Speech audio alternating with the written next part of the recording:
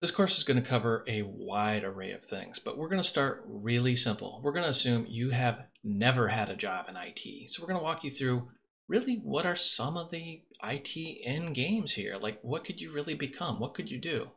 We're also going to look at how you get formal education and informal education, and sometimes even free education, because let's face it, education is expensive.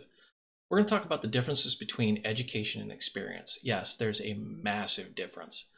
And we're going to talk about how to really draft a resume, how to submit that resume, how to spot keywords in job sites, how to deal with human resources, hiring manager, and all the nightmare in between on all of that.